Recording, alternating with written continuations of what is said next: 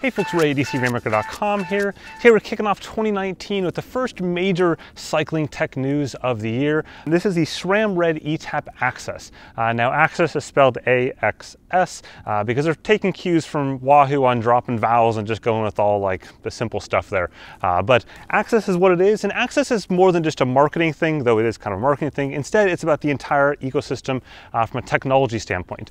So it's what's connecting all these components together. And in the past, that was called eTap, and that's still true today as well. On the road side, it's still branded eTap, but behind the scenes, this whole platform is AXS. It's Bluetooth smart connected shifters, it's Bluetooth smart connected dropper posts.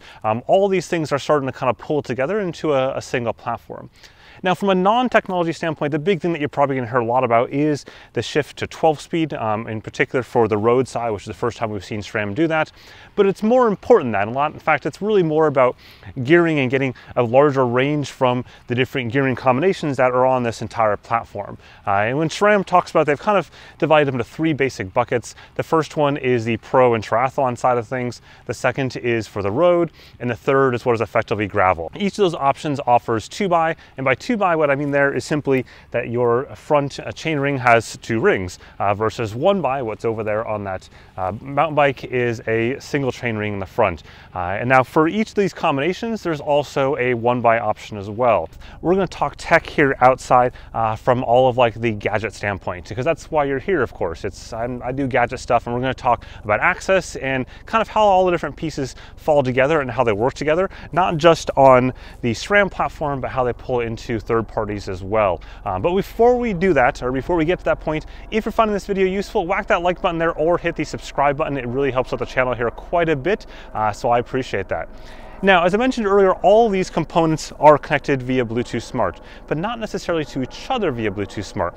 So in the past, SRAM had their eTap network that connected all of this stuff together, and it made it so that it was effectively secure. In other words, you couldn't go ahead and have these shifters paired to two different derailleurs in the past. So like if someone is at a Tour de France starting area, they couldn't go ahead and take over one of those pro riders' bikes. Everything is kind of controlled so that you connect these shifters up here wirelessly to your derailleur. You do that physically by pressing the button right there, and that's all controlled there. And all that remains the same here. None of that changes. The difference is that you can also read configuration information from a smartphone with their AXS app. So fairly similar to what Shimano's done with their app as well, in terms of being able to pull that information in. Now, in order to keep that secure, the phone can only connect, or the entire platform here can only connect one phone device at a time. So in other words, if a pro team mechanic has connected their phone into the system, then that is a system, that is a phone that is authorized to make changes to go ahead and connect to the system. They cannot go ahead and have another phone. So a fan nearby looking at that pro team rider's bike can't simply connect into it and make any changes. It has to be authorized via pressing this physical button right there, which goes ahead and keeps people from doing bad things. Now, from an electronic side of things, SRAM says that eTap with AXS is a tiny bit faster on 2x and a fair bit faster on 1x. And part of that comes from the fact that now with the 1x setup, like over there, it's not looking for that secondary button press, the 2-button press there, to determine whether or not it shifts. It's just simply going ahead and shifting right away. Practically speaking, it didn't really notice any difference. For me, like on my eTap bike that I have at home, it's fast enough for me. I know there are some people that have debates on whether or not Di2 is faster, or eTap is faster. I think for like 99.99% of people out there, you would probably never notice. Even like within the cycling journalism community, I talk to different people and they're like, yeah, I noticed, no, I didn't notice, I don't know, maybe I think this one's faster, that one's faster. Really, you probably won't notice. Okay, so now let's take a bit of a look at the new AXS app. Now this app is covering all of SRAM's digital devices here on the bike. So for example, it's going to cover the Quarq Power Meter. Soon it'll cover the Tire Whiz. Those are the tire pressure sensors that came out last year. It'll also cover the Shock Whiz as well from SRAM. So everything is basically covered by this app. So I've got it open up right here. You can add multiple bikes into it, and you can add photos of those bikes. You can see there's that photo of this foil bike right here. If I go up here, you'll see the stump jumper over there, added in there. So you can add all of these different bikes into it and then go ahead and manage those bikes as single entities. So we'll click on the connect option there. In fact, it's already connected up for my bike right there. And first we're going to go ahead and click on settings. and pull that open, and you can see that enhanced mode is turned off right now.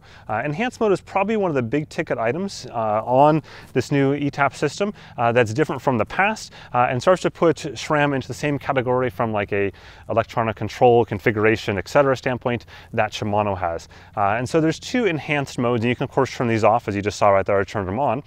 Number one is compensating, and number two is sequential. So what compensating does is that when I go ahead and shift between the small ring in the front, the big ring in the front there, it goes and adds an extra cog or two in the back there on the cassette.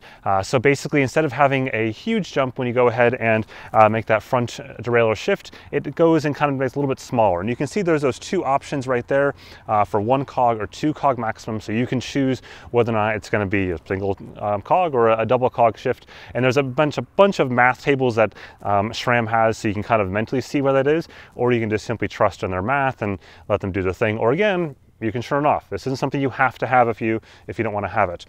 Sequential is much more like the synchro shift that you would have from Shimano, where you go ahead and just shifting up and down, and it automatically figures out where to shift the front and the back. So I use the left-hand side here, and that's configurable as well. The left-hand side here to make life easier, and so that would go ahead and shift down the cassette, and when it gets to that point where it makes sense to go ahead and shift the front, it'll do that as well. And then on the inverse side of that, as I go back up to make things harder, it does the exact same thing where it shifts the front and the back at the right spot to go ahead and make that shift. And you can in fact see when it's going downshifting or upshifting exactly where it's going to make that shift, and the changes are shown in the app here. Note that it is different between going upshifting and downshifting, so it doesn't actually shift at the exact same spot combination wise on both directions. So that's kind of a neat little tidbit there. Multi-shift is also configurable down here at the bottom as well. And if we go back up to the top there, you can see where I can change the cassette that's in here. So one of the 3 different cassette options that SRAM offers, I can set that and configure that there. And that's important because, again, if you're having it kind of automatically figure out the best point to make that shift, if these cassettes are incorrect, then your shifting is going to be incorrect as well. So going back out of the drivetrain settings there, we'll go into one of the next options. So I'll click Configure Controls, and I'm going to choose the correct bike. So there we go, Configure Controls. And this is where I can change any of the things that I can press buttons on here, what they do. So, you know, the obvious one, if I were to use my left controller here, is to make it easier. And then the obvious one on the right side is to make this more difficult from a gearing standpoint. But in reality, I could change that to be opposites if I wanted to. I just would hit the swap button right there, and it would confirm that, and it would swap that around. It would also swap any eTap blips that are connected as well, as you saw the error message or the warning message right there pop up, saying it would do that. In terms of combo actions, that's the combination action list right there. That's when I press both buttons at the same time together, what action I'll do. So I can click on that and say, instead of doing a front shift, it'll do a downshift or an upshift. Or if I had paired in the stump jumper over there, the seat post there, I could actually go up and down on that also. So you have a lot of kind of options there in terms of how you configure this. And you can see as I go down there, these are the auxiliary controls for the blips. I can configure those differently. So I can click on this one right here. And again, which actions go into that.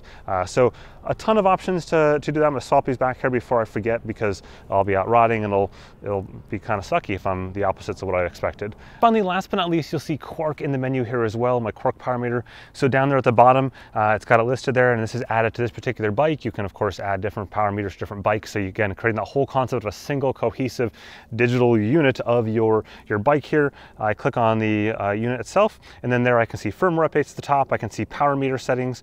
So this is the exact same properties and functions that were in the old Calvin app, just simply brought into here as well. The one new bit that you're seeing there is the revolution shown at the top there, 1471. And that's part of some of the new features that Quarq is looking to bring into this app by the time it launches here, which is when you're seeing this video, which is number 1, revolutions, and number 2, battery voltage. And then coming in the April timeframe, they're going to bring in the ability to do a fully automatic zero. And so right now, it's a bit of a manual process to zero a Quarq, whereas they want to get to the point where it's just completely automatic. It just happens all the time. You never ever think about it. And so that's something they're working on right now. And of course, zeroing is about the kind of the calibration of your power meter. You know, in power meter circles, you wouldn't really call zero calibration because it's technically different, but for most people, it's just calibrating your power meter so that's always correct all the time, as opposed to having to do a zero like for big temperature shifts or things like that. Now you may be wondering why rev count would be interesting, and that's actually kind of getting a little bit to the larger strategy of what SRAM's doing with AXS, and some of that they haven't been able to disclose today, but it's kind of coming down the road. But if you think about rev count is telling you essentially how often you're using your bike, not in terms of miles, but actual like pedal strokes, and that gets into things like components such as wear and tear on the chain and other things down in that general region. And that's where Quarq and SRAM and kind of all the digital entities at SRAM are looking to figure out how to pull that stuff together. And you know, as a bit of a hint at that, you may have seen the posting, the job posting from Quarq back a few weeks ago about the kind of cycling analytic platform as the job description said. That's probably giving a little bit of a hint of what's coming down the road. It's definitely super cool stuff. Again, I can't unfortunately say anything about it other than it's cool. So hang tight there for down the road somewhere. Kind of neat stuff to check out. So what are one of the downsides of the entire new Red eTap setup? Well, it's actually trainer incompatibility. So if you've got an expensive direct drive trainer, like for example, a Wahoo Kicker, a Tax Neo, things like that, where you go ahead and you take your rear wheel off the bike and you put your bike on the trainer itself, that's not going to work today. There are no direct drive trainers on the market today that are compatible with this particular design, so that is a bit of a challenge. Now, of course, if you have something like a wheel-on trainer, for example, a Wahoo Kicker Snap or something where you leave this back wheel on, same goes for rollers, you're totally fine. Now, it sounds like Wahoo's working on compatibility with this, which requires swapping out the free hub. The free hub is the thing in the back of your trainer that you stick the cassette on, and that needs to be an XDR compatible free hub. I'll put a link down below in the review, as well as the trainers on the screen right now as to who has claimed compatibility or planned compatibility, but hopefully we'll see, you know, over the next few months a bunch more companies come on board with that and go ahead and announce kind of a solution for folks that are wanting to pick up this bike and all those components today. Speaking of which, let's kind of wrap things up with pricing. I will draw pricing on the screen right now.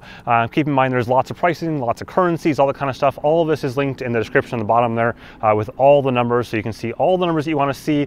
You probably actually don't want to see them because this is pretty expensive, but you can see them. Now availability, that's a better story than pricing. Availability is effectively today. So SRAM is doing like Apple style. It's actually even better than Apple because Apple usually waits like a week or so. But that same concept of it's here today. So they have thousands of bikes waiting in distributors with a bunch of different bike manufacturers and brands. They also have thousands of kits waiting to go out with those distributors so that you can basically pick this up from your bike retailer, bike shop, whoever, in likely the next couple of days for at least the most popular components. There are some things that may take a little bit of time to kind of clear through, but that's a huge shift from the past, as well as a huge shift from even what Shimano's done, where things are announced and they take like a year before they finally catch up.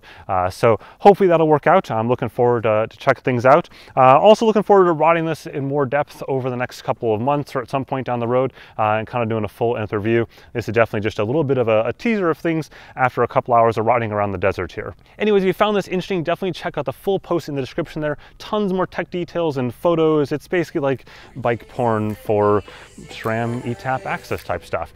Or just simply whack the like button or the subscribe button. I appreciate it. Have a good one.